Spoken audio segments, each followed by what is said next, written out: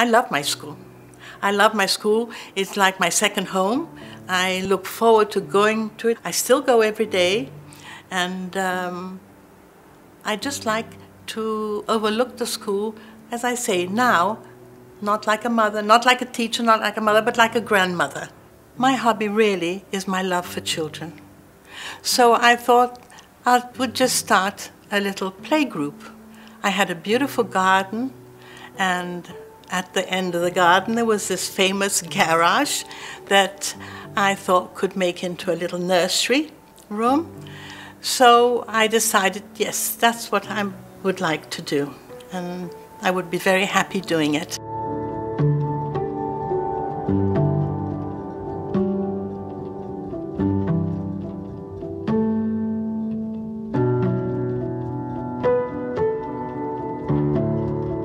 So I started the school with 6 little boys.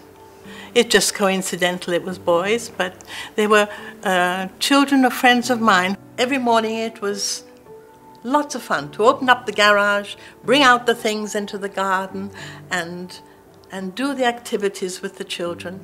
It was, you know, hear them laugh, and obviously occasionally somebody falls down, but, you know, it was just such fun. I really did enjoy that very, very much. After a while, the group started growing with children from the neighborhood too. So I thought, well, maybe I should move into the Jardins area because it would be more convenient for the parents. So I found this house in the same little square that we have the school now. And we were there for 5 years. And the house still exists, but what happened then was the physical space was limited. As the children, you know, we had to accepting more children, and a house then came vacant on the other side of this square. And I thought, well, maybe we should move into that house. It's got a little more space, garden space, and the house was bigger too. So we moved into this house, and we spent 2 years there. And then the house across the road, which was a lovely big pink house at the time, now it's cream.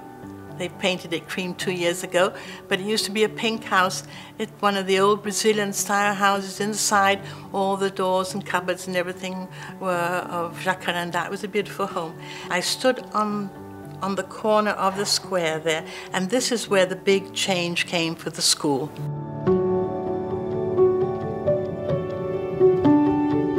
I never, ever thought that a dream of St. Nicholas was going to come true, you know.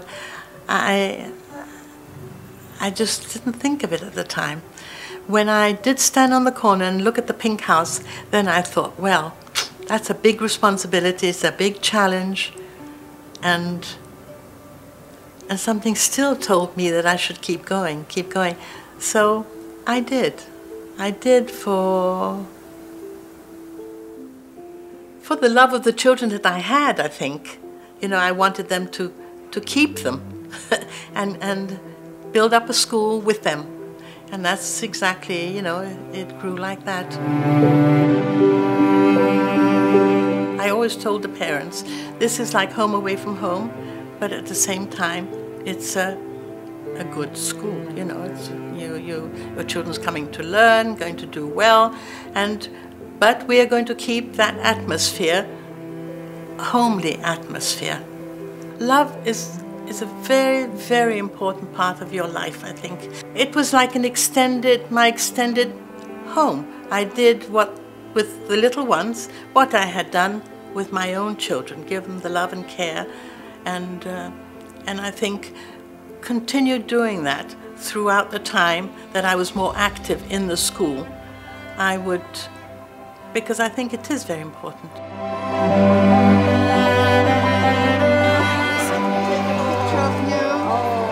Of you both. Oh, you're so funny. You never forget.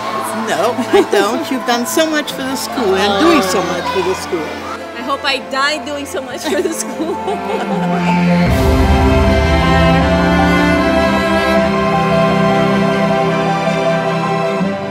I have to thank all our wonderful staff for their dedication, loyalty to the school. This is when I get a little bit emotional, but it's due to them, and they're a very, very important part of the school that has made it grow. We now have 12 houses. So our St. Nicholas family has now gone from Pinheiros and part of the family into Alphaville, and which is very nice. It's like normal family, you know, when you have children and they grow up and they go off. Well, now we've gone off into Alphaville, and it is a very beautiful school as well because it's purpose-built, so obviously it's lovely.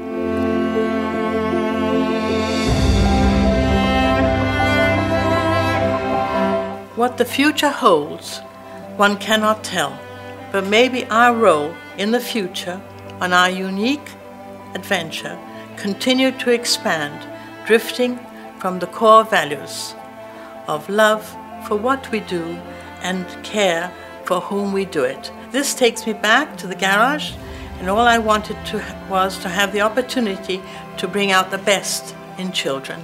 So my goodness, I had everything there with me, everything that I loved. The school, my children, my grandchildren, everything. So, as I say, I'm everybody's granny.